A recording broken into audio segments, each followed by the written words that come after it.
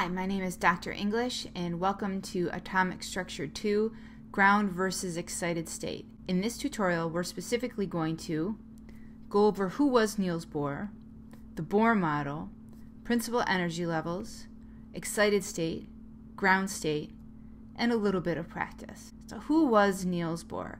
Niels Bohr basically took the work of Ernest Rutherford and expanded on the model of the atom. What he found was, when atoms of an element are exposed to energy, a unique line spectrum characteristic of that element is observed. This line spectrum is also known as spectral lines or atomic emission spectrum. This is a spectrum that contains specific colors like the ones that we see here, or wavelengths. Unlike a rainbow, a line spectrum is not continuous, as you can see individual colors. The person that discovered this phenomenon was Niels Bohr, a Danish physicist. In 1913, Bohr took a glass tube filled with hydrogen gas and passed an electric current through it. When the light was passed through a prism, he observed 4 distinct colors. In order to explain this observation, Bohr had to revise Rutherford's model of the atom. Like Rutherford, Bohr also proposed a planetary model of the hydrogen atom. There is a positively charged nucleus with mass. However, the Bohr model focused on the behavior of electrons to explain the line spectrum phenomena. So now we're going to look at the Bohr model in more depth. Bohr said that the electron could orbit only in defined orbits, or paths. Each path was a certain distance from the nucleus. Electrons in a specific orbit have a specific energy. Defined orbits are referred to as shells or principal energy levels. So here's what you need to know about this particular model. Shells that are close to the nucleus, like n equals 1, are at a low energy. As you move further away from the nucleus, like to n equals 2 or 3, 4, 5, or 6, the energy associated with each shell increases. So an electron found in the lowest shell, right here, would have a low energy, but an electron found in a shell that was much farther away from the nucleus had a higher energy. Now let's talk about the concept of excited state. Bohr's hypothesis to explain the spectra is as follows. The electrons would jump to a higher shell when electricity or energy passed through the tube and energized the electron. When these electrons gained energy, they were known to be in the excited state. So electrons must first absorb a specific amount of energy, which Bohr termed as a quantum of energy. So here we have a little simulation of electrons gaining energy and jumping to higher energy states. So energy comes in and an electron jumps. More energy comes in and an electron jumps from a lower energy level to a higher energy level. More energy with the electron gaining enough energy to jump multiple levels. And finally, more energy coming in and the electron jumping again farther away from the nucleus. All of these electrons that you see right here are said to be in the excited state. They've jumped from a lower energy level or a lower shell up to a shell that is farther away from the nucleus and are now considered unstable. Now let's talk about ground state. Remember, all of these electrons that you see here have gained energy.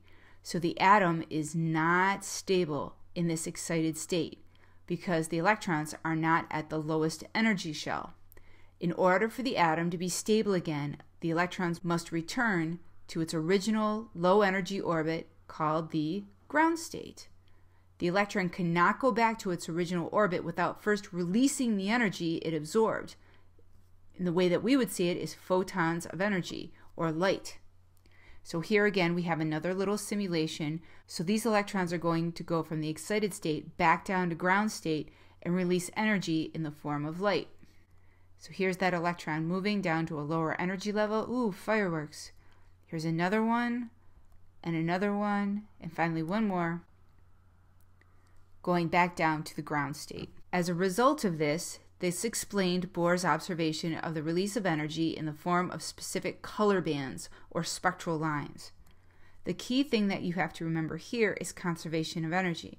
The amount of energy absorbed as the electron went from ground state up to excited state was equal to the amount of energy released as the electron went from the excited state back down to ground state. So now it's time for a little bit of practice based on the concepts that you just learned. So stop, take a moment to read the questions, choose your answer, and we'll see how you do. Welcome back. Let's read through the questions and see if you got the right answer. When an excited electron in an atom moves to the ground state, the electron, just by reading the question right here, we have an atom in the excited state going back down to the ground state. So A, absorbs energy as it moves to a higher energy state, absorbs energy as it moves to a lower energy state, emits energy as it moves to a higher energy state, emits energy as it moves to a lower energy state. The first thing that you need to know is, what does the word emit mean? So emit is the same thing as release. And if I look at this, I can see that we're going from the excited state back down to the ground state. So that means we're going from a higher energy state down to a lower energy state. So this would be higher energy state back down to lower energy state. And in the process of going from a higher energy state back down to a lower energy state, we're not going to absorb energy, we're going to emit energy. Emit. So let's look at the possible answers. Absorbs energy. Well, we're not absorbing energy, we're emitting energy. So A's out. Absorbs energy again. B's out. Emits energy as it moves to a higher energy state. Well, that's not the situation here. We're already in the excited state, so we're already in a higher energy state, and we want to go to a lower energy state or ground state. So C is out. Emits energy as it moves to a lower energy state. That is our correct answer. Because again, we're excited state up here, so we have high energy. We're going to a ground state, which is lower energy, and as a result, we're going to emit energy. Let's look at the second question. An electron in a sodium atom gains enough energy to move from the third shell to the fourth shell. The sodium atom becomes a positive ion, a negative ion, an atom in the excited state, an atom in the ground state. Well, first, we're not losing any electrons here. We're just moving an electron from a lower energy state to a higher energy state. So we're dealing with atoms. So if it says atoms, that means protons equal electrons. Therefore, we're not making any ions. So A and B are out. Now, we're going from the third shell to the fourth shell, which means we're moving away from the nucleus. So the sodium atom becomes an atom in the excited state. So this is the correct choice because we're going from the third shell to the fourth shell. So the electron that's moving is becoming more excited as it gains more energy. So what did you learn in this little tutorial? We went over in a small amount of detail who was Niels Bohr. We looked at the Bohr model. We talked about principal energy levels, also known as shells. We talked about electrons in the excited state. We talked about electrons in ground state, and then we had a little practice at the end. Need more help? Feel free to contact me. Have a great day.